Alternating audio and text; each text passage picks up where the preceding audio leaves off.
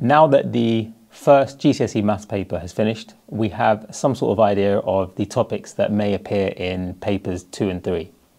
So I thought it'd be a good idea today to list some of those topics that have appeared in paper 1 based on feedback that we've had from our students. And then I'll talk about the potential paper 2 and 3 topics. Some of the topics that have appeared in paper 1 were quadratic inequalities, indices, surds, proportion, straight lines, so I believe perpendicular, parallel lines, and circle theorems. Like I said, this is just some of the topics that have come up in paper 1. So in paper 2 now, remember that these aren't definite guarantees, this is just my expectations. So one is vectors and geometric proof. So, proving something is a straight line, proving that some points are collinear, or working out some sort of ratio from a geometric vectors question. Algebraic fractions. There's a very good chance that there will be an algebraic fractions question. We also have a video on an algebraic fractions past question, so link somewhere up here. Similar shapes and scale factors. I would expect a question on that. Upper and lower bounds. I would expect a question on upper and lower bounds.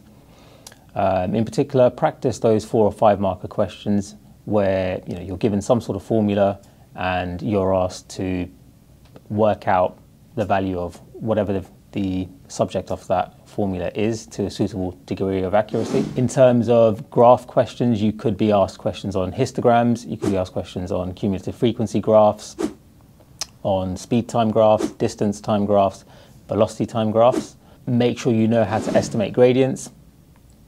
So remember, on a distance time graph, the gradient at a particular point represents the speed, and on a velocity time graph, the gradient at a particular point represents acceleration.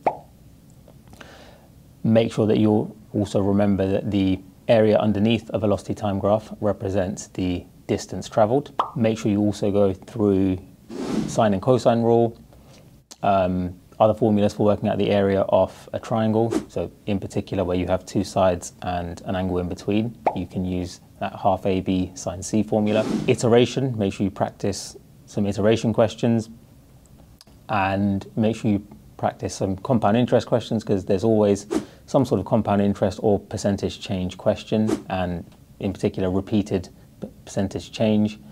Lastly, I would also say have a look through transformations and constructions, so things like loci, bearing, and also just transformations of graphs. Remember, just because a topic has come up in paper 1, it doesn't mean that it cannot come up in paper 2 or paper 3 in some other form. So for example, there was a question on quadratic inequalities in paper 1. That doesn't mean that you can't get another question on quadratic equations or expressions, or even quadratic graphs, and recognizing and identifying different points on a quadratic graph. There was also a question on probability trees, I believe, in the first paper, but you may also see a question in paper 2 or paper 3 on probability and algebra, right? So for example, where you're actually told what the probability of a specific thing is and asked to go back and work out maybe the starting number of something. So once again, just because something has come up in paper 1, it does not exclude it from coming up in papers 2 and 3. So those were some of my predictions for papers 2 and 3. I hope you found paper 1 went well. Good luck for paper 2 and paper 3. If you found this video useful, you can watch some more of our videos here, here, and here. Oh, and you can subscribe too.